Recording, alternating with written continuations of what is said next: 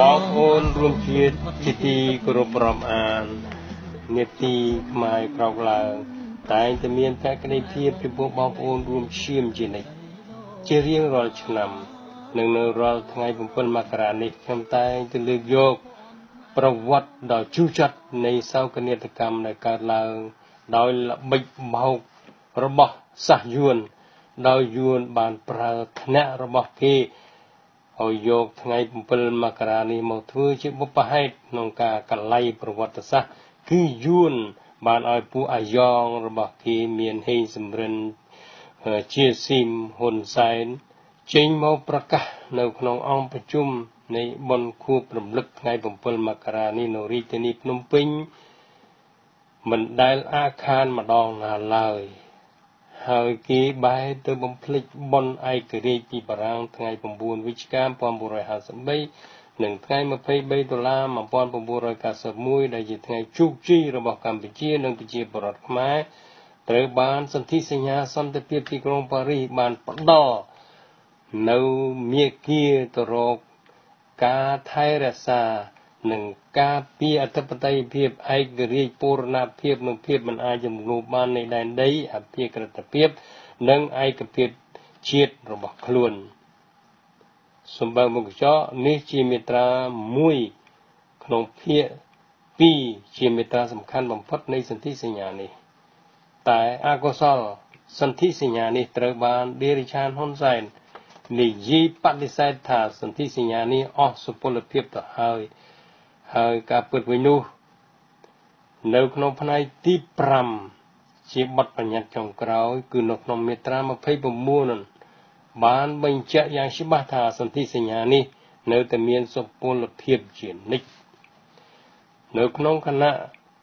នេះយើងសួរថាហេតុអ្វីបានជារបបឌីរិឆានហ៊ុនសែនបែរជាហ៊ានស្រែកប្រកាសគ្រប់ពេលថាសន្ធិសញ្ញាសន្តិភាពទីក្រុងប៉ារីសនេះស្លាប់អីចឹងត្រង់នេះសូមបងប្អូនរួមជាតិមិនបាច់ងឿងឆ្ងល់ឡើយព្រោះបុគ្គលឌីរិឆាននេះមិនមែនជាខ្មែរនៃជាតិនិយមទាល់តែសោះបើហ៊ុនសែនជាខ្មែរហ៊ុនសែនមិនអាចនិយាយរបៀបនេះបានដាច់ខាតពីព្រោះអីសន្ធិសញ្ញាសន្តិភាពទីក្រុងប៉ារីសនេះមិនមែនចែងអំពីអ្វីដែលធ្វើឲ្យមាតុភូមិកម្ពុជាត្រូវខាតបង់នៅបូរណភាពទឹកដីក៏ទេដែរហើយនឹងមិននាំឲ្យប្រជាពលរដ្ឋខ្មែរដល់នៅការខាតបង់សិទ្ធិសេរីភាពឬបាត់បង់នៅលទ្ធិប្រជាធិបតេយ្យក៏គ្មានតលតែសោះឬមួយធ្វើឲ្យប្រជាពលរដ្ឋដល់នៅសោកនាដកម្មផ្សេងក៏គ្មានដែរឬមួយជំរុញឲ្យប្រទេសកម្ពុជាធ្លាក់ទៅក្នុងភ្លើងសង្គ្រាមក៏គ្មានតលតែសោះឡើយបើសន្ធិសញ្ញានេះបានរកសុខសន្តិភាពដល់មាតុភូមិកម្ពុជាផងនិងបានធានាដល់សុខុមាលភាពរបស់ប្រជាពលរដ្ឋខ្មែរទាំងទូទាំងប្រទេសបែបនេះហើយបែរជាឌីរិឆានហ៊ុនសែនខំស្រែកថាសន្ធិសញ្ញានេះស្លាប់ហើយនោះតើបុគ្គលឌីរិឆានហ៊ុនសែននេះមានជំហរបែបណាទៅវិញដើម្បីឆ្លើយតបទៅនឹងសំណួរខាងលើនេះយើងសូមលើកយកគំនិតរបស់បណ្ឌិតGaffa ពីងមេតនៅគំមកពិចារណាមើលក្នុងរយៈពេលតែ14ថ្ងៃគឺចាប់ពីរាត្រីបុណ្យណូអែលឆ្នាំ1978កងទ័ពយួនហាណូយដែលគាំទ្រដោយយន្តហោះច្រើនគ្រឿងបានធ្វើចលនាដូចរន្ទះលុកចូលកាត់ព្រំដែនកម្ពុជាកំចាត់ទាហានខ្មែរក្រហមប៉ុលពតរត់ភៀសខ្លួនចេញពីរដ្ឋធានីភ្នំពេញនិងទីក្រុងនានាហើយយួនបានកាន់កាប់ទីក្រុងភ្នំពេញជាស្ថាពរនៅថ្ងៃ7មករា1979បើនិយាយពីសោកនាដកម្មក្នុងសម័យខ្មែរក្រហមថ្ងៃ7មករា1979ពិតជាថ្ងៃរំដោះខ្មែរចេញពីកញ្ញាប៉ុលពតដោយកងទ័ពនៃប្រទេសយួនដែលជាអ្នកសង្គ្រោះខ្មែរនោះមែនក៏ប៉ុន្តែមានខ្មែរផ្សេងទៀតព្រមទាំងរដ្ឋាភិបាលបរទេសមួយចំនួនមានការព្រួយបារម្ភនៅពេលនោះមានអង្គការអន្តរជាតិផ្សេងបានคล้ายជាសមរភូមិនយោបាយនិងការទូត អស់រយៈពេលជាច្រើនឆ្នាំរវាងអ្នកគ្រប់គ្រងនិងអ្នកប្រឆាំងនឹងការលុកលុយរបស់ប្រទេសយួនកើតជារូបរាងក្តៅនៅលើទឹកដីខ្មែរកាលដើមឡើយក្រុមប្រដាប់អាវុធតូចធ្វើការតស៊ូរស់នៅបែកពីគ្នាតែមានគោលដៅស្តៀងគ្នាក៏ប៉ុន្តែក្រោយមកគេឃើញមានការកកើតសម្ព័ន្ធភាពរវាងខ្មែរសាធារណរដ្ឋនិយមខ្មែររាជនិយមនិងសំណល់ខ្មែរក្រហមទោះបីគេមានខុសគ្នាយ៉ាងណាក៏ដោយគឺនៅពេលនោះហើយដែលខ្មែរចេះសាមគ្គីគ្នាដាក់សម្ពាធលើប្រទេសយួនឲ្យដកខ្លួនចេញពីប្រទេសកម្ពុជាដើម្បីទុកឲ្យខ្មែរធ្វើការបដិញ្ញាចិត្តសម្រេចអនាគតនៅខ្លួនឯងសាមគ្គីរវាងខ្មែរនិងខ្មែរនៅពេលនោះបានបង្កើតនៅកិច្ចព្រមព្រៀងសន្តិភាពទីក្រុងប៉ារីសឆ្នាំ1991ដែលជាកិច្ចព្រមព្រៀងស្តីពីដំណោះស្រាយនយោបាយមួយនៃជម្លោះកម្ពុជាធានាឲ្យមានអធិបតេយ្យភាពការគោរពលទ្ធិប្រជាធិបតេយ្យសិទ្ធិមនុស្សនីតិរដ្ឋនិងការរីកចម្រើនរបស់ជាតិនៅក្នុងប្រទេសកម្ពុជាថ្ងៃ7មករាជាថ្ងៃដែលខ្មែរក្រហមពលពតប្រល័យពូជសាសន៍ដែលត្រូវជំនួសដោយខ្មែរដែលគេហៅថាមានខ្លួនជាខ្មែរតែមានក្បាលជាយួនពលគឺខ្មែរយេមិញដែលត្រូវបានបង្កើតឡើងដោយពួកយួនយេមិញកុម្មុយនីសឡាវដុងហើយទទួលការវឹកហាត់ពីសាលារៀននយោបាយងឿងអាយកុគឺមានអតីតមេបញ្ជាការឈ្មោះហ៊ុនសែនដែលបានរត់ពីរបបប៉ុលពតហើយទៅចូលយួននិងបានទទួលការគ្រប់គ្រងពីយួនហាណូយដែលបានដឹកនាំខ្មែរយេមិញសណ្ដោងតាមរថក្រោះយួនហាណូយដើម្បីទៅកាន់អំណាចនៅប្រទេសខ្មែរបន្ទាប់ពីកងទ័ពយួនបានកាន់កាប់នៅភ្នំពេញមកយួនហាណូយបានលើកបន្ទប់មេខ្មែរក្រហមហ៊ុនសែនឲ្យឡើងជារដ្ឋមន្ត្រីក្រសួងការបរទេសហើយនៅឆ្នាំ1985បានឡើងជានាយករដ្ឋមន្ត្រីពលរដ្ឋខ្មែរជាច្រើនអ្នកបានសម្គាល់ឃើញព្រឹត្តិការណ៍នេះថាជាការយកជំងឺប៉ះទៅជំនួសជំងឺអាសន្នរោគទៅវិញទេយោងតាមទស្សនៈមួយថាយួនហាណូយបានវាយប្រហារប៉ុលពតនៅឆ្នាំ1978ដល់1979ពីព្រោះប៉ុលពតបានក្លាយជាខ្មែរដឹកនាំដែលឯករាជ្យពេកនិយាយគ្នាលែងបានការលុកលុយឈ្លានពានរបស់ប្រទេសយួនគឺបានធ្វើឡើងដើម្បីអូសទាញបុគ្គលប្រហើនប៉ុលពតឲ្យត្រឡប់ចូលទៅរកភាពដើមវិញ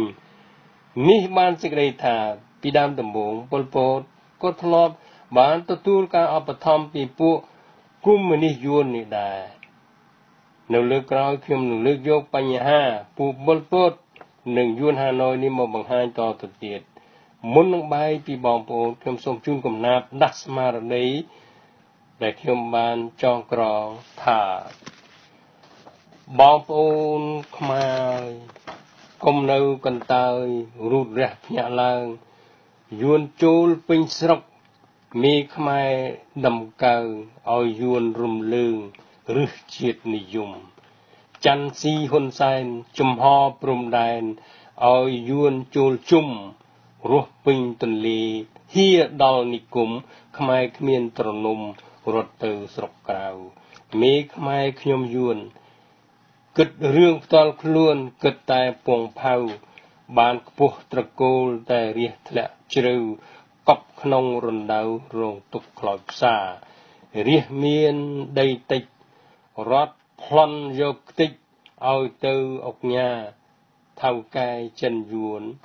អាងមានដុល្លាររះរងទុកខាដូចធ្លាក់នរកចិនយួនអ្នកមានបានសម្បទានដីដែលលីលោកបានពីហ៊ុនសែនមិនបាច់ប្រឹងរកឲ្យចេះសោកដល់មេកណៈបងប្អូនខ្មែរយួនចូលយួនចិនចូលហើយចូលគ្រប់ឋានៈ បើយើងមិនទប់ពួកវាទាញអស់ពួកមេបកលងនឹងអំណាចបងប្អូនខ្មែរអើយកុំរត់ចេញឡើយទប់ទល់បិសាចយួនចិនស័យសាសមកវាតអំណាចយើងកុំខ្លោបខ្លាចការពារដីម៉ែខ្មែរលើខ្មែរក្រោមយើងត្រូវប្រឈមនឹងខ្មាំងគ្មានលហែបើយើងទន់ជ្រាយយើងនឹងអស់ស្រែកើតទុករាល់ខែរាល់ខួបគ្មានស្រានបងប្អូនក្រោកឡើងលះបង់ក្តីឆ្មើងរួមញាតសន្តានដេញពួកអញើង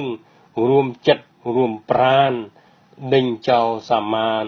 ចេញពីស្រុកម៉ែខ្ញុំបាទជាតិខងសាវិទ្យុខ្មែរពិភពលោកបាននៅតែ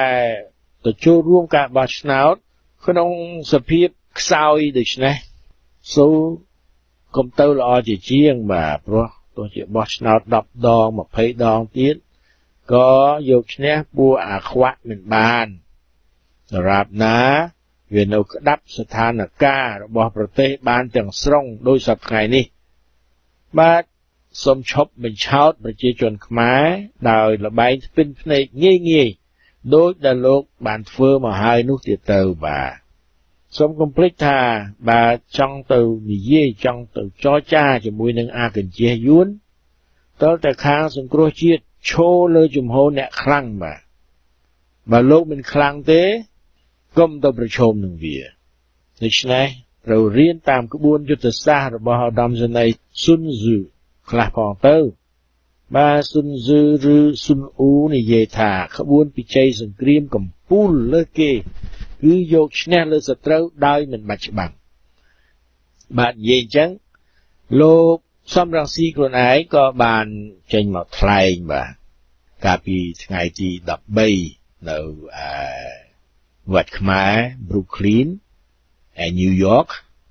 លោកអធិប្បាយប្រាប់អំពីហេតុផលដែលបានបង្កើតចលនាសង្គ្រោះជាតិនោះឡើងហើយជំហររបស់លោកក្នុងការបង្កើត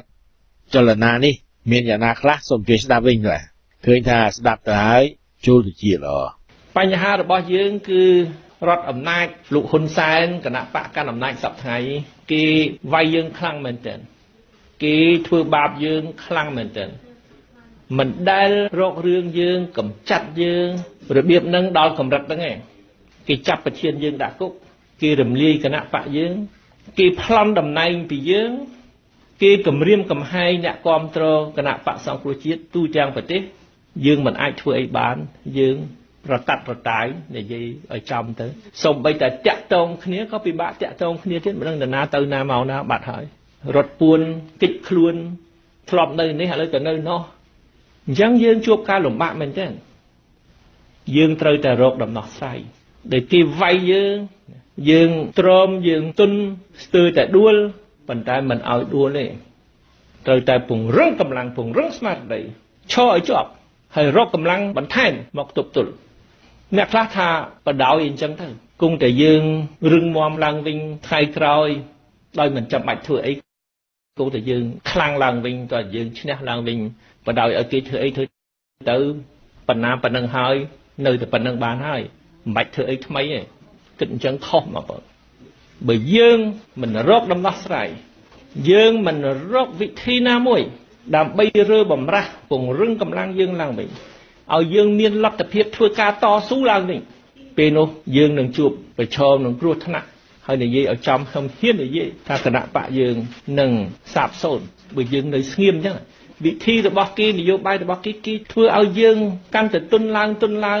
ដោយសារគេប្រកាសថាយើងខុសច្បាប់យើងក្បត់ជាតិគេចាប់គ្នាយើងដាក់គុកចាប់តាំងពីប្រធានដាក់គុកតំណាងយើងថ្នាក់ដឹកនាំគណៈបកយើងគ្រប់ជាន់ថ្នាក់រតាត់រតាយអ្នកណាសម្រេចអីកើតពេលហ្នឹងប្រជារាស្ត្រអ្នកធ្លាប់គ្រប់គ្រងយើងមើលយើងយូរទៅអស់សង្ឃឹម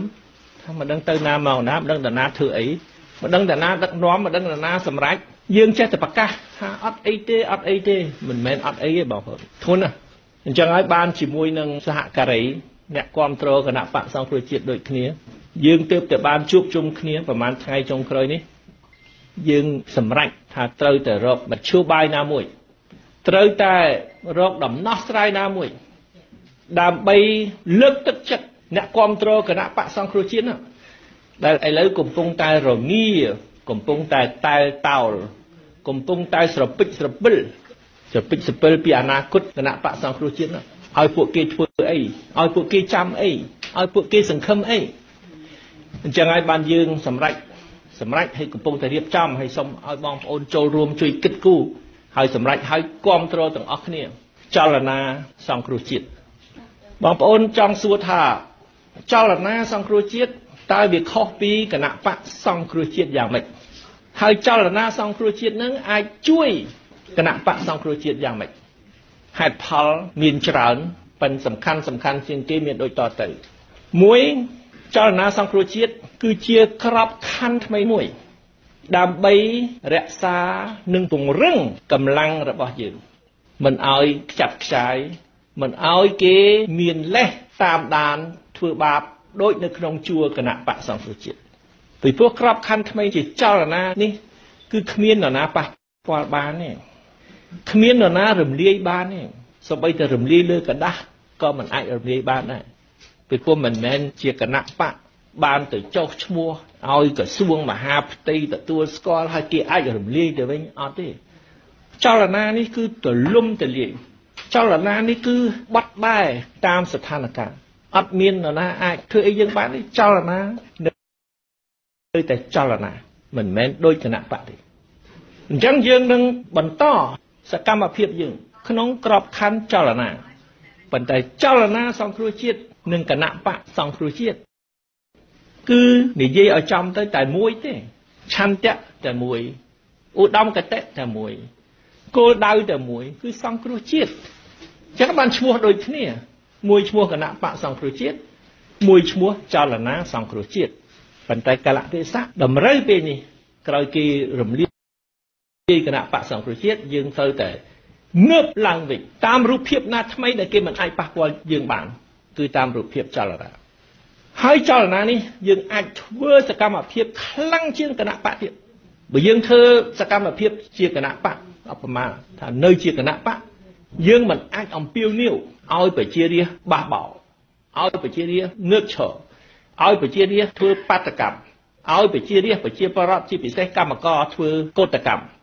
ឥឡូវនរណាហ៊ានអំពាវនាវអញ្ចឹងក្នុងជួរគណៈបកសង្គ្រោះជាតិនឹងច្បាស់គេររឿងខ្លាំងមែនទែនគឺគណៈបកមិនអាចទេហើយជាពិសេសអំពាវនាវឲ្យកងកម្លាំងប្រដាប់អាវុធឲ្យកងកម្លាំងប្រដាប់អាវុធឈរខាងប្រជារាស្ត្រកុំឈរខាងជនប្រជាការអំពាវនាវឲ្យកងកម្លាំងប្រដាប់អាវុធទាហាននគរបាលដែលចេញមកពីប្រជារាស្ត្រខ្មែរដូច្នេះកងកម្លាំងប្រដាប់អាវុធមិនត្រូវស្ដាប់បញ្ជាពួកជនប្រជាការ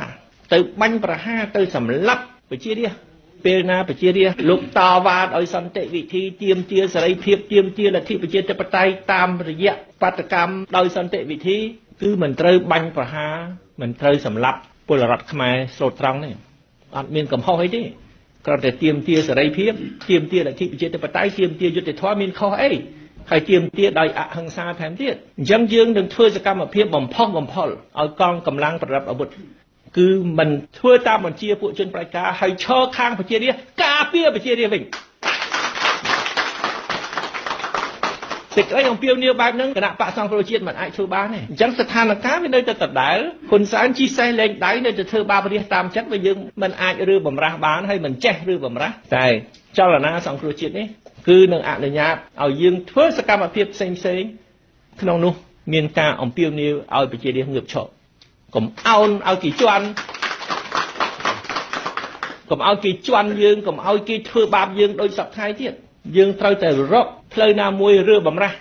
ហើយអ្នកដែលបំផុសបំផុលនាំមុខដឹកនាំគឺចលនាសង្គ្រោះជាតិម្យ៉ាងវិញទៀតចលនាសង្គ្រោះជាតិនឹងមានអ្នកគ្រប់គ្រងច្រើនជាងមុនទៀតជាពិសេសអ្នកគ្រប់គ្រងថ្មីបងប្អូននឹងឃើញបន្តិចទៀតនេះមានតំណាងសង្គមស៊ីវិលអង្គការក្រៅរដ្ឋាភិបាលអង្គការសិទ្ធិមនុស្សអង្គការសិទ្ធិដីធ្លី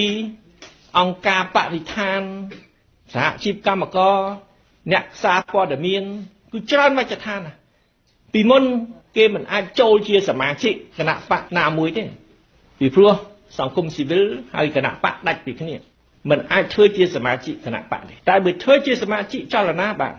ពីព្រោះចលនានេះអត់មានទៅដណ្ដើមអំណាចពីនរណាទេ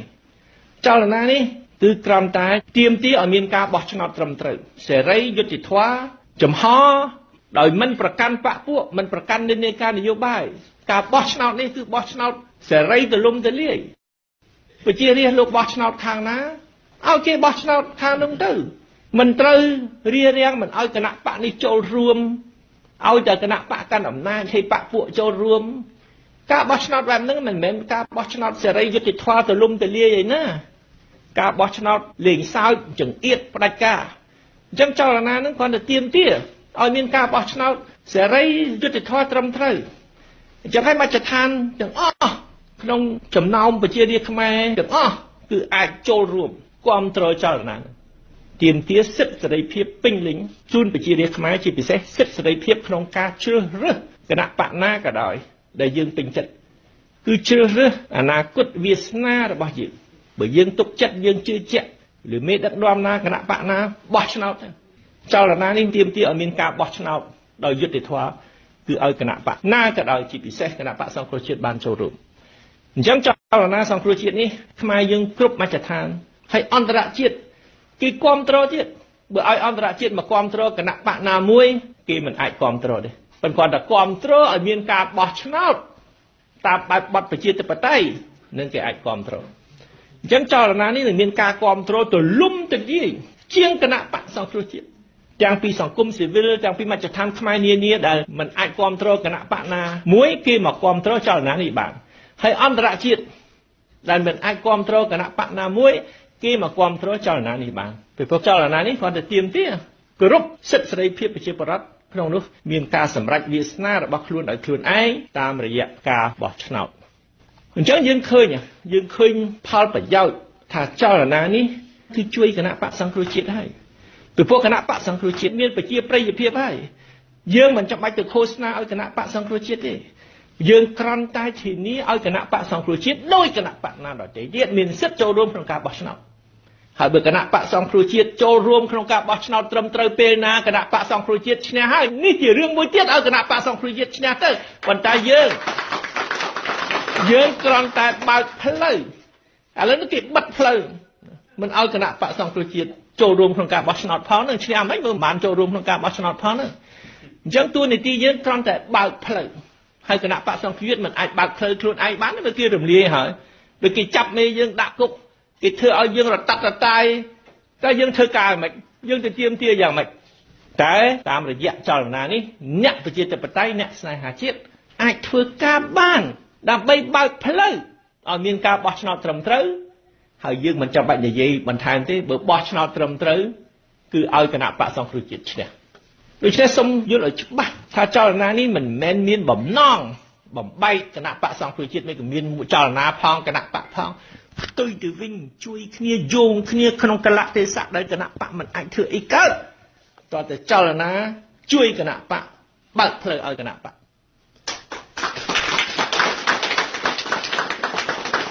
ហើយសូមបញ្ជាក់ថាមុននឹងចូលរួមក្នុងការបោះឆ្នោតចលនាទាមទារឲ្យដោះលែងលោកកឹមសុខាក្នុងឋានៈជាប្រធានគណៈបកសង្គ្រោះជាតិហើយដោះលែងអ្នកទោសមនសិការទាំងអស់ពីព្រោះមិនមែនមានតែថ្នាក់ដឹកនាំគណៈបកសង្គ្រោះជាតិទេមានអ្នកដែលជាប់គុកជាតំណាងសង្គមស៊ីវិលដោយអ្នកស្រីទេពវណ្ណីរឿងដីធ្លីរឿងបង្កក់គាត់ទាមទាររឿងដីធ្លីប្រជាពលរដ្ឋអញ្ចឹងចលនាយើងត្រូវតែទាមទារឲ្យដោះលែងទេពវណ្ណីដោះលែងអ្នកដែលគ្រាន់តែតវ៉ាជួយប្រជាពលរដ្ឋរកយុត្តិធម៌ជូនប្រជាពលរដ្ឋរឿងដីធ្លីរឿងព្រៃឈើរឿងផ្ទះសម្បែងរឿងអីហ្នឹងយើងត្រូវដោះលែងទាំងអស់អ្វីគេហៅថា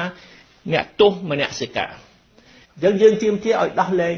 លោកប្រធានកឹមសុខាឲ្យដោះលែងអ្នកទោសមនសិការទាំងអស់ទាមទារឲ្យប្រជាពលរដ្ឋខ្មែរមានសិទ្ធិសេរីភាពពេញលេញឡើងវិញសូមឲ្យលុបចោលវិធានការប្រមាណខែប្រមាណឆ្នាំចុងក្រោយនេះដែលគៀបសង្កត់ប្រជារាស្ត្របំផិតបំភ័យបិទកាសែតបិទអង្គការនានាបិទវិទ្យុបិទអីហ្នឹងគឺឲ្យបើកឡើងវិញឲ្យដំណើរការឡើងវិញ ហើយជាមជាឲ្យមានការបោះឆ្នោតត្រឹមត្រូវហើយសូមបញ្ជាក់ទៀតថាយើងគ្រាន់តែឲ្យគណៈបកសង្គ្រោះជាតិមានសិទ្ធិចូលរួមក្នុងការបោះឆ្នោតប៉ុន្តែរឿងដទៃទៀតជារឿងគណៈបកសង្គ្រោះជាតិអ្នកដែលគេមកចូលរួមគ្រប់គ្រងចលនានេះគេមិនមែនជាគណៈបកសង្គ្រោះជាតិទេពីដើមមកគេគ្រាន់តែចង់ឲ្យប្រជារាស្ត្រខ្មែរមានសិទ្ធិសេរីភាពបោះឆ្នោតឲ្យគណៈបកណាស្វែងចិត្តហើយយើងនឹងគ្រប់គ្រងដល់មានដំណោះស្រាយហើយយល់ឃើញថាគណៈបកណាគេរៀបចំយ៉ាងម៉េចឲ្យគេចូលរួមក្នុងការបោះឆ្នោតទៅចំពោះយើងគឺលោកកឹមសុខាជាប្រធានគណៈបកសង្គ្រោះជាតិដល់ដែលពេលគណៈបកសង្គ្រោះជាតិចូលរួមក្នុងការបោះឆ្នោតហើយអ្នកដែលគ្រប់គ្រងចលនាហ្នឹងពិសេសអ្នកដែលមកពីគណៈបកសង្គ្រោះជាតិយើងនឹងវិលត្រឡប់ទៅគណៈបកសង្គ្រោះជាតិវិញទៅដឹកនាំឬទៅជោគចៅជាមួយគណៈបកសង្គ្រោះជាតិអ្នកគ្រប់គ្រងគណៈបកសង្គ្រោះជាតិទាំងអស់នឹងការងារចលនាយើងបេសកកម្មយើងចប់ពេលហ្នឹងចលនានឹងរំលាយខ្លួនឯងបាទដូច្នេះយើងឃើញថានឹងមានការបំបះបំបោនឹងមានការធ្វើបដិវត្តពណ៌ពិតប្រាកដហើយវាតើតែអញ្ចឹងបាទស្រុកខ្មែរបើថាមិនធ្វើទេគ្មានផ្លូវទៅផ្លាស់ប្ដូរពួកអាចង្រៃឲ្យចោះចេញពីអំណាចបានដោយមិនមានការបង្ហូរឈាមនោះឡើយបាទយើងត្រូវរងចាំមើលថាតើចលនាសង្គ្រោះជាតិនឹងអាចធ្វើអ្វីបានខ្លះបាទពេលបោះឆ្នោតនៅ6ខែកន្លះទៀតតើគេនឹងធ្វើអ្វីខ្លះបាទយើងរងចាំមើលហើយក៏សង្ឃឹមថានឹងអាចបំផុសបំផុលឲ្យខ្មែរក្រោកឡើងធ្វើការទាមទារបាទទាមទារសេរីភាពឡើងវិញទាមទារលទ្ធិប្រជាធិបតេយ្យទាមទារគ្រប់បែបយ៉ាងដោយដែលលោកសំរងស៊ីថាហ្នឹងគឺមិនឲ្យមានអ្វីដែលពួកនឹងបានយកមកប្រើក្នុងរយៈពេលប្រហែលខែប្រហែលឆ្នាំក្រោយនេះខ្ញុំគិតថាមានចលនានេះហើយអាចនឹងបង្កើតរដ្ឋាភិបាលក្រៅស្រុកមួយទៀតបាទហើយសូមឲ្យអន្តរជាតិដែលស្រឡាញ់លទ្ធិប្រជាធិបតេយ្យគេគាំទ្រជាពិសេសត្រូវរកតំបន់ឈរជើងឲ្យបានមើលទៅគឺឃើញមានតែសៀមទេដែលអាចផ្ដល់ជំរកឲ្យខ្មែរដែលប្រឆាំងនឹងពួកអាខ្វាងបានខណៈនេះបញ្ហាគឺអាខ្វាងវានឹងបន្តលេងល្បែងប្រជាធិបតេយ្យបានសេចក្តីថាវាផ្ដាច់ការបន្តិចរួចហើយវាបន្ធូរបន្តឹងធ្វើយ៉ាងណាមិនឲ្យអន្តរជាតិគេដាក់ទណ្ឌកម្មមកលើវាបានពេញទំហឹងតែពេលនេះយើងឃើញហើយថាដរាបណាវានៅមិនព្រមដោះលែងកឹមសុខានិងអ្នកទោសមនសិការដទៃទៀតវាក៏នឹងត្រូវខាងអន្តរជាតិគេសម្លឹងសម្លក់គេអាចនឹងគឺគេគំរាមព្រោះថាការដាក់ទណ្ឌកម្មសេដ្ឋកិច្ចហ្នឹងវាមិនសូវបានផលប្រមាណទេប្រសិទ្ធភាពវាមិនសូវមានបាទប៉ុន្តែវាជាជាងមិនធ្វើដូច្នេះអ្នកដែលឈឺចាប់គឺប្រជាពលរដ្ឋខ្មែរហើយបើសិនជាវែងឆ្ងាយរឿងហ្នឹងវាស៊ីពេលយូរប្រជាពលរដ្ឋនឹងបះបោវាល្អអាត្រង់នឹងឯងគឺយើងសង្ឃឹមថាចលនាសង្គ្រោះជាតិនឹងអធិប្បាយប្រាប់ហើយអ្នកដែលជួយខ្មែរយើងបានខ្លាំងជាងគេគឺសហរដ្ឋអាមេរិកបាទចូលចិត្តឬមិនចូលចិត្តយើងគួរតែតាក់ទងនឹងសហរដ្ឋអាមេរិកវាដឹងថាយួនវាមិនមែនជាពួកល្អអីប្រមាណទេបញ្ហាវានៅត្រង់ថាបញ្ហាទៀតដែររឿងវានៅត្រង់ថាខាងយួនវាមាន lobbyist ច្រើនបាទពួកវានឹងប្រកែវាជំរុញស្រីចូលទៅមុនយើងអាចធ្វើ lobby ខ្លះដែរទៅបាទសង្ឃឹមថាចលនានេះនឹងជួយបានច្រើនបាទធ្វើឲ្យគេឃើញថាបញ្ហានៅស្រុកខ្មែរនឹងវាល្មិចពិតប្រាកដតែដូចខ្ញុំជម្រាបអញ្ចឹងអាខ្វាងវាមិនល្ងងទេបើសិនជាវាចាំបាច់ត្រូវដោះលែងលោកកឹមសុខានិងអ្នកទោសមនសិការដទៃទៀតវាក៏នឹងដោះលែងព្រោះថាគោលបំណងរបស់វាបានសម្រេចទៅហើយគ្មានហេតុផលអ្វីនឹងទុកអ្នកទាំងនោះនៅក្នុងគុកនោះឡើយវាក្តាប់ស្ថានភាពបានអស់ទៅហើយសង្គ្រោះជាតិក៏ត្រូវវាវាយបំបាក់ខ្នងទៅហើយដែរចំពោះភ្នែកបរទេសអំពើបំពានសិទ្ធិមនុស្សនិងលទ្ធិប្រជាធិបតេយ្យរបស់អាខ្វាងពួកគេអាចនៅទទួលយកបានបាទបើប្រៀបធៀបទៅនឹងប្រទេសផ្ដាច់ការផ្សេងទៀតនៅអាហ្វ្រិកនៅអីនោះគឺអាខ្វាងវាគឺជាមនុស្សគេហៅថាសន្តបុគ្គលជាសេនស្ទើរតែថាអញ្ចឹងបាទ មានស្ថានភាពនៅប្រទេសដទៃទៀតច្រើនណាស់ដែលការរំលោភសិទ្ធិសេរីភាពរបស់មនុស្សនឹងវាអាក្រក់ខ្លាំងក្លាជាងនៅស្រុកខ្មែរដូចមេឃនឹងដីតែលោកអ្នកនាងខ្លះអាចនិយាយថាបើខ្មែរទៅពឹងសៀមវាក៏នឹងមិនខុសពីសម័យខ្មៅងងឹតនៃប្រវត្តិសាស្ត្រខ្មែរដែលស្ដេចខ្មែរនាំគ្នារត់ទៅពឹងសៀមទៅពឹងយួនដើម្បីឲ្យខ្លួនបានសោយរាជ្យនោះទៅពឹងសៀមឥឡូវនេះក៏មិនងាយប្រមាណទេដែរព្រោះថាពួករដ្ឋាភិបាលយោធាកំពុងប្រឈមនឹងបញ្ហាពីគ្រប់ទិសកាន់អំណាចយូរទៅពួកនេតិហ៊ានក៏ចេះស៊ីសំណូកvàស៊ីសំណូកចង់លើសពួកអ្នកនយោបាយទៅទៀតហើយស្រុកសៀមពេលនេះក៏មានចំណងមិត្តភាពល្អជាមួយនឹងអាខ្វាងនោះដែរក្រោយដែលអាខ្វាងវាបង្ហាញឲ្យឃើញថាវាមិនគ្រប់គ្រងអតីតនាយករដ្ឋមន្ត្រីថាក់ស៊ីនឈិនវត្តឲ្យឃើញច្បាស់នោះទៀតទេតែប្រកាសណាស់បើខាងចលនាសង្គ្រោះជាតិមានផ្លូវអាចចូលទៅជិតអ្នកមានអំណាចរបស់សៀមជាពិសេសខាងវាំងខាងស្ដេចបាទហើយនឹងមហាអាមាត្យធំគឺអតីតនាយករដ្ឋមន្ត្រីនិងជាអតីតទីប្រឹក្សារបស់ព្រះមហាក្សត្រតាព្រេមទុនស៊ីឡាននោះអាចនឹងមានផ្លូវបាទព្រោះនិយាយគ្នាភាសាតែមួយនិយាយគ្នាដឹងរឿងដោយសារថាសៀមវាយល់វាដឹងថាអាខ្វាងវាជាកញ្ចេះយួនហើយរលដងដែលសៀមមានបញ្ហាជាមួយនឹងកម្ពុជាទីហ៊ានយួនចូលដល់ជាប់ព្រំដែនសៀមវាដឹងថាយួនមានមហិច្ឆតាខ្លាំងណាស់ហូជីមិញបាននិយាយហើយវាត្រូវតែរត់មកទិសខាងលិចបាទវាមិនឈប់ទៅត្រឹមអេនឌូចិននោះទេ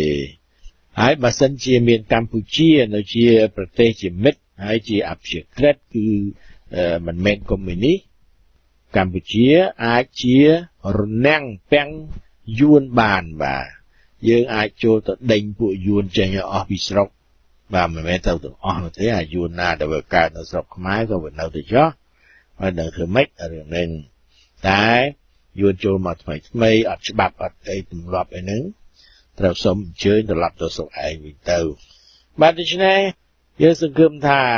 រឿងស្រុកខ្មែរមិនចាប់ងាយទេបើសិនជាលោកសំរងស៊ីបដូរចរិតមារយាទបាទចិត្តគំនិតបដូរបានបាទបដូរបានឈប់ធ្វើដោយលើកមុនទៀតទៅព្រោះលោកធ្វើលោកដើរខុសផ្លូវនឹងមកច្រើនដងហើយលើកនេះគឺជាឱកាសចុងក្រោយបាទជាឱកាសចុងក្រោយដែលលោកអាចធ្វើអ្វី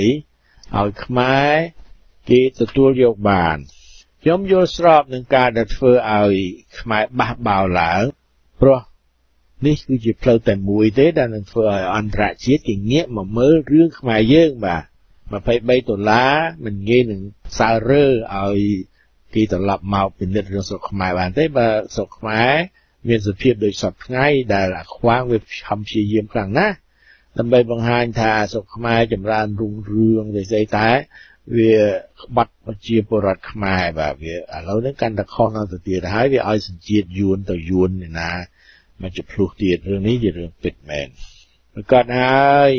បញ្ហាខ្មែរជាបញ្ហាដ៏ស្មុគស្មាញបើជៀសវាងការបង្ហូរឈាមបានអ្នកណាគេចង់ទៅឲ្យមានការបង្ហូរឈាមគ្រាន់តែថានយោបាយសន្តិភាពនិយមរឿងមិនយកខ្មែរណាជាសត្រូវវាប្រើមិនបាននោះទេគឺអាចចង្រៃខ្វាងវាធ្វើឲ្យមិនអាចសន្តិភាពនិយមជាមួយវាបានបាទក៏យើងភាគច្រើនយល់ថា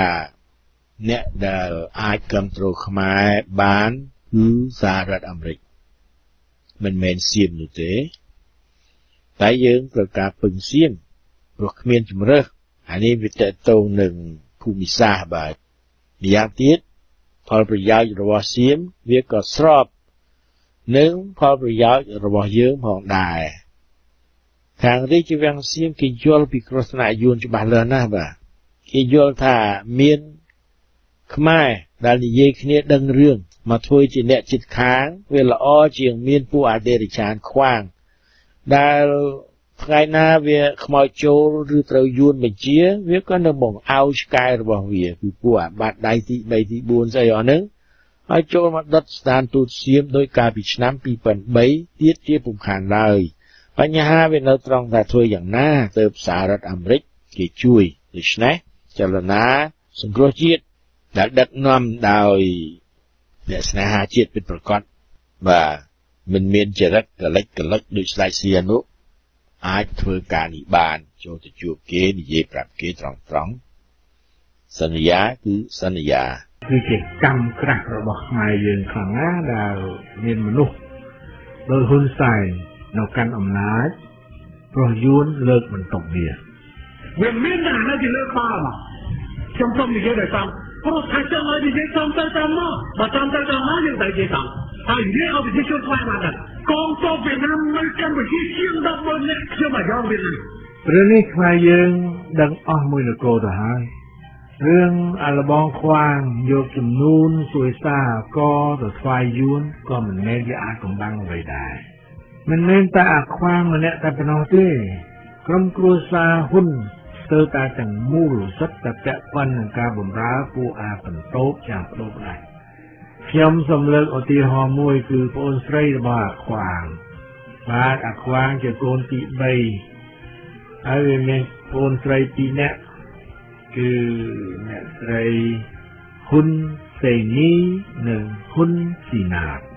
ទាំងអស់នេះសិតតែជាកូនរបស់តានាងនិយាយប៉ុកបងប្រុសរបស់ខ្វាងគឺហ៊ុនសាននិងហ៊ុនណេងហើយនៅមានប្អូនប្រុសទៀតបងប្អូនទាំងអស់6នាក់បាទហ៊ុនស៊ីណាតជាកូនទី5ធ្លាប់ធ្វើជាអនុរដ្ឋលេខាធិការក្រសួងទំនាក់ទំនងរដ្ឋសភាព្រឹទ្ធសភានិងអធិការកិច្ចតែក៏បានសុំលាលែងពីតំណែងហើយស្ដេចទីមងក៏បានឡាយប្រហោះលេខាអនុញ្ញាតឲ្យលាលែងបានតាមសំណើរបស់ខ្វាងហេតុផលដែលហ៊ុនស៊ីណាតផ្ដល់ដល់បងខ្វាងរបស់គាត់គឺមានបញ្ហាសុខភាពចាំបាច់ត្រូវទទួលការព្យាបាលជាប្រចាំតែការពិតគឺនឹងមានចំនួនជាមួយនឹងអាអង្គញាស្កលោហិតលីយ៉ុងហ្វាត់ដែលមានឈ្មោះសៀមថាផាត់សុប្រផាយេស៊ីណាតអាងថាមិនអាចជួយអ្នកស្រុកនៅស្ពងខេត្តកំពង់ស្ពឺបានជាការរំលោភយកដីធ្លីនិងបំផ្លិចបំផ្លាញដំណាំនិងផ្ទះសម្បែងដល់ក្រុមហ៊ុនរបស់អាថៅកែច្រើនសញ្ជាតិយួនថៃខ្មែរម្ចាស់ក្រុមហ៊ុនស្ករដ៏មហាចង្រៃរបស់កម្ពុជានោះនាងហ៊ុនស៊ីណាតបានប្រាប់គេឯងថាអាលីយ៉ុងហ្វាត់មើលងាយគាត់អះអាងថាគាត់ស្អប់ភាពអយុត្តិធម៌នឹងថាមានបុគ្គលជាច្រើនបានសុំឲ្យគាត់ឈប់ធ្វើការស៊ើបអង្កេតរឿងដីចម្ការអំពៅរបស់ថៅកែលីយ៉ុងហ្វាត់ដោយបានស្នើឲ្យប្រកាសគាត់តែគាត់បានបដិសេធព្រោះចង់ដោះស្រាយស្ថានភាពជូនអ្នកស្រុកស្ពងក៏ប៉ុន្តែនៅខែធ្នូឆ្នាំ2014រដូវនោះក៏មានដំណឹងថានាងហ៊ុនស៊ីណានេះបានទទួលមេដាយពីក្រសួងការពារជាតិរបស់យួនកន្តោបចាត់ទុកនាងជាកំពូលវីរនារីផ្នែកការកិច្ចបម្រើឲ្យយួននៅដណ្ដៃក្រុមនេះជាបានសរសើរពីក្រសួងការពារជាតិនៃសាធារណរដ្ឋសង្គមនិយមវៀតណាមពាក់ព័ន្ធទៅនឹងកិច្ចការងារសង្គមរបស់ជំនុំហៅអ្នកមីងទៅចោះរបស់អ្នកមីងហ៊ុនស៊ីណាតដែលគេប្រសិទ្ធនាមនិងផ្ដល់នៅមេដាយនេះគឺក្រសួងការពារជាតិនៃសាធារណរដ្ឋសង្គមនិយមវៀតណាមជាវីរៈនារីស្នេហាជាតិរបស់កម្ពុជាសូមអបអរសាទរទាំងអស់គ្នាចឹងខ្ញុំសូមគោរពអញ្ជើញអ្នកមីងហ៊ុនស៊ីណាតអញ្ជើញមកវេទិកាដើម្បីមកទទួលនៅមេដាយដ៏កិត្តិយសសម្រាប់អ្នកមីងនៅក្នុងខាងជីវិតរបស់អ្នកមីងនេះសូមអបអរសាទរខ្ញុំសូមថ្លែងអំណរគុណនិងសូមអបអរសាទរចំពោះលោកវិជាហ៊ុនស៊ីណាតព្រមទាំងស្វាគមន៍ដល់បងប្អូនមិត្តភក្តិទាំងអស់ដែលជាសកម្មជនស្នេហាគណៈបកប្រជាជនរយៈពេលមួយអាទិត្យដែលខ្ញុំឡើងទៅប្រទេសវៀតណាមខ្ញុំបានប្រជុំជាមួយគណៈ កម្មវិធីសម្បត្តិព្រមទាំងក្រសួងការពារជាតិណាលោកបានផ្ដល់លេខដៃនៃរដ្ឋនារីស្នេហាជាតិគឺវិរៈនារីដែលជាគំរូរបស់កម្ពុជាស្នេហាជាតិផ្នែកការកម្មជូនដល់លោកជំទាវហ៊ុនស៊ុនណាតលេខដៃមួយនេះគឺប្រជាជនវៀតណាមទាំងអស់គេគោរពលោកជំទាវវៀតណាមហ៊ុនស៊ុនណាតព្រៀបដូចជាម៉ែជាឪគេដែរការជាលេខដៃដល់ខ្លាំងមួយជាវិរៈនារីចាសូមអរគុណថ្នាក់លេខ3ស្មើនឹងរដ្ឋមន្ត្រីចាថ្ងៃនេះខ្ញុំសូមបំពាក់ជូនផ្ទាល់តំណាងឲ្យក្រសួងការពារជាតិណាខ្ញុំក៏មានមេដាយមួយនេះដែរហើយលោកជំទាវហ៊ុនទាំងនេះក៏បានមួយដែរក្នុងប្រទេសកម្ពុជាមានស្រី3នាក់ប៉ុន្តែគាត់ដឹងថាលោកជំទាវគាត់ចេញមកដែរចំថ្ងៃក្រោយព្រោះអីនៅផ្ទះអត់បានថ្ងៃក្រោយប្រកាសមួយទៀតគឺលោកជំទាវហ៊ុនទាំងនេះចាជាវិរៈនារីជាតកូលហ៊ុនដែលបានបំពេញការងារជូនប្រជាជនខ្មែរយើងហើយមានដៃនេះគឺតែធ្លាក់ពីលើចំណោមមិនហ្នឹងហើយខ្ញុំចាំយូរចូលពីខាងទូតដើម្បីបង្ហាញខាងទូតដល់ថាវិរៈនារីដែលគេគោរពនៅប្រទេសកម្ពុជាយើងមាន3នាក់ចាសូមអរគុណហើយខ្ញុំសូមចាក់ជូនលោកជំទាវក៏ចាយោងតាម blog Monorum Info លោកសេកមនោកុមារបានចេញផ្សាយអត្ថបទមួយនៅថ្ងៃទី12ធ្នូ2014ដែលខ្ញុំសូមលើកយកមកអានជូនលោកអ្នកនាងស្ដាប់ដូចតទៅប្អូនស្រីហ៊ុនសែនទទួលមេដាយស្នេហាជាតិពីយួនក្នុងនាមចារនារីអក្សរជនកម្ពុជាកំពុងស្វែងរកកិត្តិយសឲ្យប្រទេសជាតិរបស់ខ្លួនដោយទទួលបានមេដាយពីប្រទេសវៀតណាម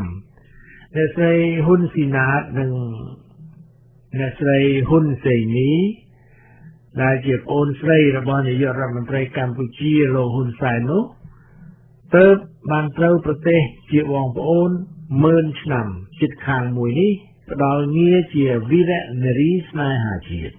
ស្ត្រីកម្ពុជា3នាក់បានត្រូវក្រសួងការពារជាតិវៀតណាមជ្រើសរើសឲ្យទទួលមេដាយស្នេហាជាតិក្នុងនោះមានបងប្អូនស្រីត្រកូលហ៊ុន2នាក់គឺអ្នកស្រីហ៊ុនស៊ីណាតនិងហ៊ុនសេនីដែលអ្នកទាំងពីរជាប្អូនស្រីបង្កើតរបស់លោកហ៊ុនសែនចំណែកស្រីម្នាក់ទៀតដែលបានមកអមស្ត្រីទាំងពីរខាងលើនេះគឺមន្ត្រីជាន់ខ្ពស់ក្រសួងការពារជាតិកម្ពុជាអ្នកស្រីហុងបូរីឬហុងបូរីពិធីប្រគល់មេដាយលំដាប់ទី3របស់វៀតណាមដែលមានឋានៈស្មើនឹងរដ្ឋមន្ត្រីនេះបានត្រូវរៀបចំឡើងជាលក្ខណៈឯកជនកាលពីថ្ងៃទី10ខែធ្នូឆ្នាំ2014កន្លងទៅនៅក្នុងបរិវេណស្ថានទូតវៀតណាមនារាជធានីភ្នំពេញស្ត្រីខ្មែរទាំង3រូបនេះទទួលបានកិត្តិយសដូច្នេះព្រោះពួកគាត់ជាអ្នកមានស្នាដៃក្នុងចារកម្មយោធានិងជាអ្នកស្នេហាជាតិកម្ពុជានេះបើតាមវីដេអូឃ្លីបមួយដែលបានត្រូវបង្ហោះនៅលើបណ្ដាញចែកចាយវីដេអូ YouTube នៅក្នុងវីដេអូនោះគេឃើញអ្នកស្រីហ៊ុនស៊ីណាតដែលទៅតែលាលែងតំណែងពីអនុរដ្ឋលេខាធិការក្រសួងទំនាក់ទំនងសភាព្រឹទ្ធសភានិងអធិការកិច្ចថ្មីនោះបានឡើងទទួលបានសរសើរពីមន្ត្រីស្ថានទូតវៀតណាមទាំងទឹកមុខញញឹមញញែមក្រោមសំឡេងចាត់ដៃកងរំពងពីសំណាក់អ្នកចូលរួមកម្មវិធីទាំងអ្នកស្រីហុងបូរីឬហុងបូរីម្ចាស់មេដាយស្នេហាជាតិវៀតណាមម្នាក់ទៀតនិងទាំងលោកជុំកុសលទីប្រឹក្សារបស់នាយករដ្ឋមន្ត្រីដែលបានចូលរួមក្នុងកម្មវិធីនោះដែរសុទ្ធតែបានចាត់ទុកថាការទទួលបានមេដាយពីយួននេះជាមហាកិត្តិយសរបស់វីរនារីកម្ពុជានិងបានថ្លែងថាប្រជាពលរដ្ឋវៀតណាមទាំងអស់គោរពស្រឡាញ់មន្ត្រីខ្មែរដូចជាឪពុកម្ដាយពួកគេអញ្ចឹងដែរ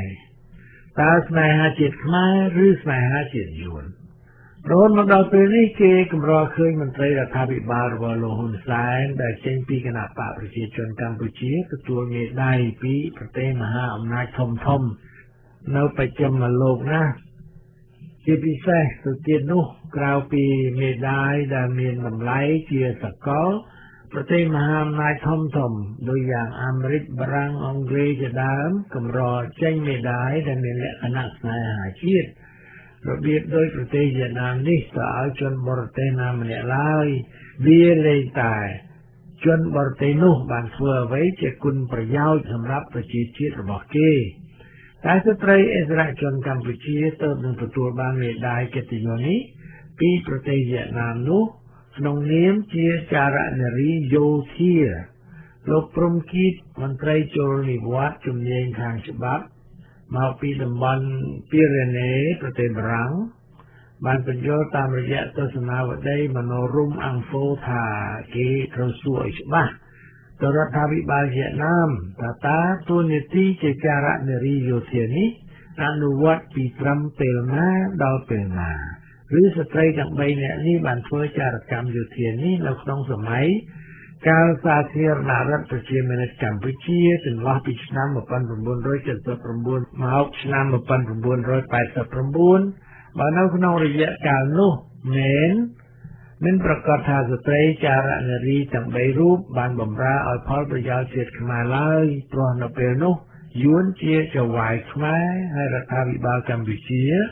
ដែលមាននៅសម័យនោះក៏តែជារដ្ឋាភិបាលអាយ៉ងមួយប៉ុណ្ណោះបាទរឿងក្នុងគ្រួសារត្រកូលហ៊ុនមានលោកអ្នកដែលដឹងរឿងយកមកបកអាក្រាតច្រើនណាស់ហើយជារឿងដែលវាចាស់ទៅហើយតាំងពីឆ្នាំណាមកម្ល៉េះខ្លះក៏ថាជារឿងបង្ខូចឈ្មោះខ្លះក៏ថាជារឿងពិតព្រោះមានភ្លើងទៅមានផ្សែងបាទនិយាយពីគ្រួសារជនក្បត់ជាតិជាពិសេសការប្រគល់មេដាយដោយក្រសួងការពារជាតិយួនដល់ស្រីខ្មែរ3នាក់នេះគឺពីរនាក់ជាប្អូនអាខ្វាងបង្កើតហ៊ុនសេនីនិងហ៊ុនស៊ីណាតនិងអ្នកទៀតឈ្មោះនាងហងបូរីនេះបញ្ជាក់ថាអ្នកទាំង3យកការពីខ្មែរបម្រើឲ្យប្រយោជន៍យួនហើយយួនដឹងគុណនិងផ្ដល់រង្វាន់ចំពោះគុណសម្បត្តិខ្លួនបែបនេះលោកសុវណ្ណភូមិខ្មែរសរសេរលើ Facebook របស់លោកថានិយាយម្យ៉ាងទៀតពូជត្រកូលហ៊ុនបម្រើយួនទាំងបងទាំងប្អូនហើយត្រូវចាំថាដងវើធ្វើចារកិច្ចបម្រើបរទេសគឺមានទោសក្បត់ជាតិហើយរឿងនេះមានចែងច្បាស់ក្នុងក្រមព្រហ្មទណ្ឌយ៉ាងពិតប្រាកដណាស់រឿងបែបហ្នឹងមិនមានអ្វីគួរឲ្យឆ្ងល់ឡើយគឺនៅស្រុកខ្មែរពួកអានឹងមីកញ្ជះយួនវាចង់ធ្វើអីក៏បានដែរក្បត់ជាតិហើយវាមិនលោកកឹមសុខាមិនមែនពួកវាចោទថាក្បត់ជាតិហើយចាប់ដាក់គុកតើនរណាហ៊ានធ្វើអីវាអត់មានអ្វីគួរឲ្យឆ្ងល់ឡើយរឿងនេះអរលោកនាងមានស្ដាប់ជាទីគោរពរាប់អានតើនៅមានអ្វីដែលយើងអាចធ្វើបានខ្លះដើម្បីផ្លាស់ប្ដូរស្ថានភាពដោយសារដុនដាបនៅកម្ពុជាយើងនេះបានបាទឥឡូវនេះហ៊ុនស៊ីណាតប្អូនអាខ្វាងអាចចេញចូលសហរដ្ឋអាមេរិករស់នៅសហរដ្ឋអាមេរិកបានយ៉ាងស្រួលព្រោះកូនរបស់នាងទៅរៀបការជាមួយនឹងជនភៀសខ្លួនខ្មែរដែលមានសញ្ជាតិអាមេរិកាំងហើយពេលនេះកូនស្រីហ៊ុនស៊ីណាតឈ្មោះនឹមវណ្ណៈក៏បានទទួលសញ្ជាតិជាអាមេរិកាំងអ្នកទៀតទៅហើយក៏បានលែងលះនឹងប្តីស៊ីឈ្នួលរៀបការនោះរួចស្រេចបាច់ទៅហើយដែរក្នុងឋានៈជាអ្នកបានទទួលសញ្ជាតិអាមេរិកាំងកូនស្រីនាងស៊ីណាតក៏អាច sponsor ម្ដាយយកទៅនៅអាមេរិកឥឡូវនេះមានទាំង green card green ខងឯទៀតទាំងនេះគឺធ្វើតាមរយៈច្បាប់ chain migration គឺការធ្វើអន្តោប្រវេសន៍ជាខ្សែច្រវាក់កូនយកម៉ែយកមាយកមីងឲ្យទៅរស់នៅសហរដ្ឋអាមេរិកដែលបញ្ហានេះប្រធានាធិបតី Donald Trump បានព្យាយាមលុបបំបាត់ចោលតែនៅធ្វើពុំទាន់បានព្រោះពួក liberals និងពួក democrat គឺពួកគណៈបកប្រជាធិបតេយ្យប្រឆាំងយ៉ាងម៉ឺងម៉ាត់ក្នុងករណីហ៊ុនស៊ីណាតចាំបាច់ត្រូវតែមានអ្នកទឿនទៅខាងផ្នែកសញ្ជាតិនិងអន្តោប្រវេសន៍ឬក្រសួងសន្តិសុខផ្ទៃក្នុង Homeland Security Department ឲ្យដឹងថានាងនេះគឺជាចារនារីយួនកុម្មុយនីសសុទ្ធសាធតែតាមមើលទៅពួកអាគាំងហាក់ដូចជាធូររលុងហើយមិនទៅជារវល់រឿងបែបនេះប្រមាណឡើយហើយតែល្មមគេឲ្យចូលអស់បាទលើកលែងតែកើតមានមហន្តរាយធំដុំមួយដូចជាករណី 9/11 ទៅគេស្ទុះស្ទាយខាងខ្លាម្ដងអរលោកនេះជាទីអ្នកត្រីខ្ញុំសូមជម្រាបបងប្អូនសមាជិកសមាជិកាបរិយអង្គរជាទីគោរពរាប់អានថាកាលពីម្សិលមិញខ្ញុំបានផ្សព្វផ្សាយថាលោកអោកសឿមបានដាក់ឈ្មោះសុំចូលប្រកួតប្រជែងក្នុងការបោះឆ្នោតជ្រើសរើសប្រធានគណៈកម្មាធិការប្រតិបត្តិអាណត្តិទី2ផងដែរស្រីបើលោកធ្លាប់បានប្រកាសថាសូមចុះចេញពីតំណែងនេះហើយដោយសារហេតុផលមួយចំនួនបាទថ្ងៃនេះខ្ញុំបានទទួលដំណឹងពីគណៈកម្មាធិការគោបបគឺគណៈកម្មាធិការបរិយអង្គររៀបចំការបោះឆ្នោតនឹងថាលោកប្រធានអោកសឿមបានសម្រេចចិត្តដកពាក្យចេញវិញបាទគឺមិនចូលរួមបោះឆ្នោតវិញទេព្រោះមិនចង់ប្រកួតប្រជែងគ្នាឯងលោកឯងចឹងដូច្នេះឃើញថាបេក្ខជនក៏នឹងមានតែចម្បាព្រោះដូចជាពុំមានលោកអ្នកនាងណាចូលរួមចុះឈ្មោះជាបេក្ខជនឲ្យបោះឆ្នោតផងទេបាទដូច្នេះខ្ញុំក៏នឹងធ្វើដំណើរទៅក្រុង Charlotte ដើម្បីចូលរួមការប្រកាសលទ្ធផលនៃការជ្រើសរើសដែលគ្មានការជ្រើសរើសលើនេះអរលោកអ្នកនាងមានស្ដាប់ជាទីគោរពរាប់អានពីព្រោះថ្ងៃនេះសូមខ្លីៗតែប៉ុណ្ណេះចុះខ្ញុំគ្មានអ្វីយកមកជម្រាបច្រើនទៀតទេអស់កម្លាំងផងព្រោះទៅឲ្យពេទ្យគេជួយមើលរឿងស្ពឹកដៃស្ពឹកជើងនេះខ្វាងវាលឺវាវាថាអូអាអ្នកជេរវាហ្នឹងតែឈឺស្លាប់ទៅម្ដងមួយបារមីវាធ្ងន់ណាស់មិនតែអ្នកស្រែគ្នាត្រូវរន្ទះបាញ់ក៏វាជេរគេដែរអាចង្រៃនេះវាថាមកពីរិះគន់វាពេកមកពីចូលខាងគណៈបកប្រឆាំងបានជាត្រូវរន្ទះបាញ់ត្រូវភ្លើងឆក់ទៅអីហ្នឹងនឹងជាយើងមានមនុស្សបែបនេះមកធ្វើជានាយករដ្ឋមន្ត្រីបានដោយវិធីណាទេអ្នកណាដែលមិនកាន់ប្រូវាគឺជាសត្រូវរបស់វាអានេះវាគិតបានតែប៉ុណ្្នឹងជាគំនិតរបស់ពួកអាខ្មែរក្រហមចង្រៃកញ្ជះយួនតែម្ដងបាទយើងឃើញថាអាម្នាក់នេះវាមិនមែនជាមនុស្សខ្មែរសោះតែសោះបាទហើយក៏មានមនុស្សប្រភេទវានឹងក៏ច្រើនអ្នកទៀតណាស់គេគិតថាគេមិនពេញចិត្តនឹងការប្រព្រឹត្តរបស់វាគេសុទ្ធតែចង់សម្លាប់វាចោលឬអីបានជាវាធ្វើខ្លួនជាសត្រូវពេញទីអញ្ចឹងហើយទៅតានេះក៏ស្លាប់មែនទែនបាទខ្ញុំក៏បានទៅបន់ស្រន់សូមឲ្យរន្ទះបាញ់បែកក្បាលវាហើយយើងមកអង្គុយស្រែកម្ដងវិញបាទសូមជម្រាបលាតែប៉ុណ្ណេះចុះបាទ